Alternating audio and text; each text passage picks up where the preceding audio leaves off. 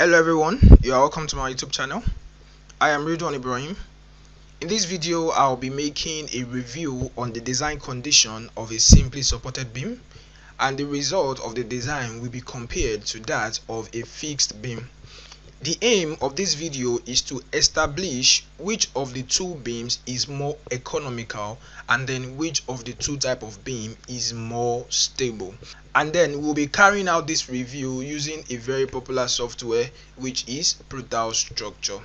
So let's just get into it.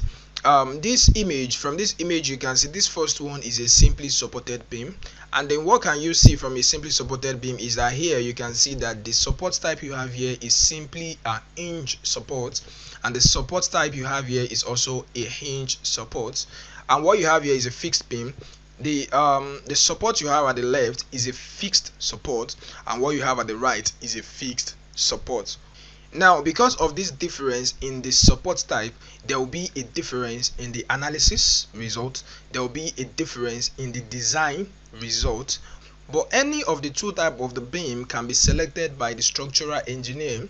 The structural engineer only needs to ascertain that any of the two type of beam that is selected just need to pass all the possible conditions that is necessary for the beam to pass. So let's just get into it as soon as possible. I'm going to create a new drawing, so I'll create a new project and then I will call it let's just say beam review. Okay, and then I can choose a code template. Let me use BS8110 and then click on OK. Now we are here. I can go to modeling, then I'll just pick a grid. Now I can draw a grid. You might hold your control so that I can have it straight, then I'll drop it like this. I can escape, so this I will just offset it. Offset, I can offset to the right, F2 5000, enter. Okay, I will escape that. Then I can create another grid, so let me just put it somewhere around here, and then you hold your control, then I can drop it here. Okay, so that is fine. I will close that. I can rename this to something like 1. Let me rename this to 1, update, and then close. Okay, so this can be alphabet while this is figure. Of course, we will be having two models, one for the simply supported beam condition and the other for the fixed supported beam condition. So let's just make the model one by one. I will start by modeling the fixed beam condition, and then after that we can now go forward with the simply supported. So I will start with the fixed. Okay, so now I will start by modeling the columns, which is the support. So I'll click on the RC column. Let's use a section of 230 by 230. Okay, so I'll drop it at these two ends, just drag it over like this, and then I can go back to modeling and then I'll pick beam. So let's use a beam section of 230 by 450. Okay, then I'll just take it from here up to this point, and then I can escape that.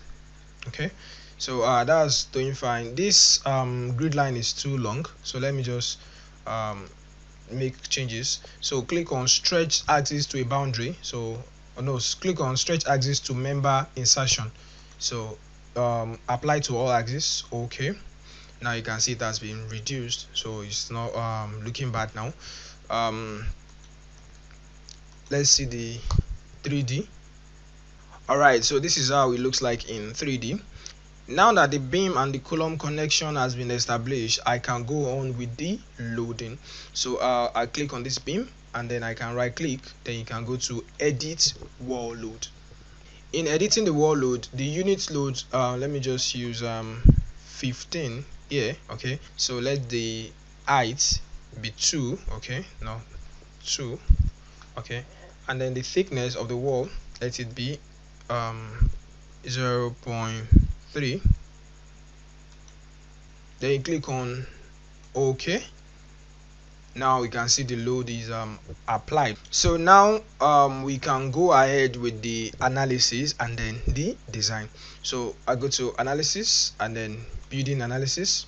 The first thing is to establish the load condition and the load cases. So I will load a generator and just click on OK. So everything will be there. I don't need to create a special load case. So click on OK, and then let's edit the material.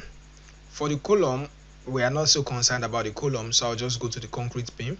A grade 410 is not bad, and then C20/C25 for the concrete is not bad. Then the rebar diameter, I will just select 3, which is Y16, Y20, and then Y25. Okay, then click on OK, then OK. All right, and then I can move to analysis. All right, I do not wish to display the analytical method after the design, so go to building analysis. Then I want to design the beam. You can click on this and then click on building analysis.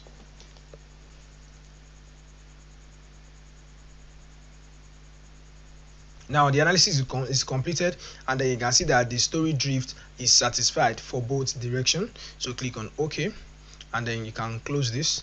Now let me go to post analysis, and then I can check out my beam reinforcement detail. You can see the utilization ratio. The utilization ratio is 0.95. That is below 1. And then let's just check the kind of reinforcement we have in. So I click on this. This is a fixed supported beam. So you can see the reinforcement I have at the bottom of the beam is 2Y25, and what I have at the top is 2Y16. But to make it easy, I want to have the same kind of diameter, so I will change this Y25 to Y16. So let's reduce this to Y16. Okay, you can see it is not passing, so I have to increase the number from 2. Let's increase it to 3. No, 3 is still failing, so let's take it to 4, and let's take it to 5. Okay, I'll just use this. So it means at the bottom I need something like 5Y16, and at the top I need 2Y16. So we can say that for this beam, the total number of reinforcement I will be needing is 7Y16. That is 5 at the bottom, 2 at the top. So this is 7Y16. Okay, so that is fine. So this is the result of the number of reinforcements we have for the fixed supported beam. The number of the reinforcements we have in total is what we will be using to establish the economical property, if it is economical or not. Okay, let's also check the parameters that we will use to establish the stability. So click on OK, and then I can close this. Now I can select this beam and check the deflection and also the crack of the beam. Okay, so that is what we'll be using to establish the stability. So I'll check the deflection and crack check, and I'll be doing that for a period of over 5 years, that is 5 years and beyond. So the loading time, I'll be taking 5 years and beyond, just as I said. And then member do not carry sensitive load. That is what I'll be using. It is not carrying any sensitive load.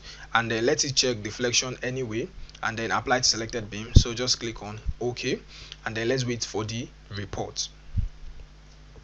Okay, this is fine.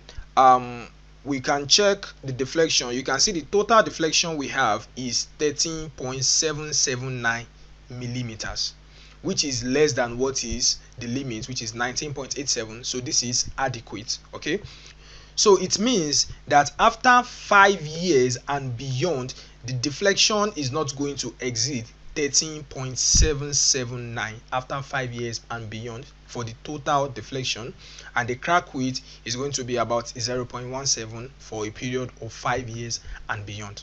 However, you know that both the deflection and crack width, they are limit state of serviceability. That is, they affect more of the appearance than they affect the stability. That means we have to consider another property that will be used to establish the stability of the beam, and that will be the shear capacity and the shear demand of the beam. So let's check that. So how are we going to check that? Let's just close this, and then you can go back to your design, and then you go to story beams. Now I will check the beam capacity report. Just click on OK,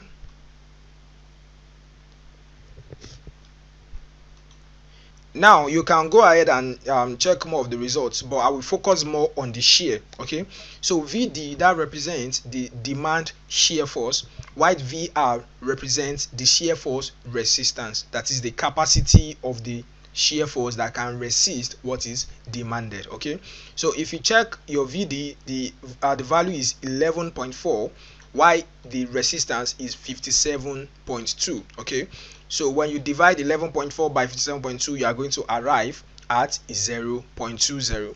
so this is the value that is essential, which is 0.20. we are going to use this value as well to make the comparison. Now we are done with this first type of beam, which is the fixed supported beam. In the next video, we are going to do the same review on a simply supported beam, and then in that video we are going to make our conclusion about the economy and the stability. So watch out for the video, and if you like this video, make sure you give it a like, and if you haven't subscribed yet to my channel, kindly give my channel a subscription. Thanks for watching.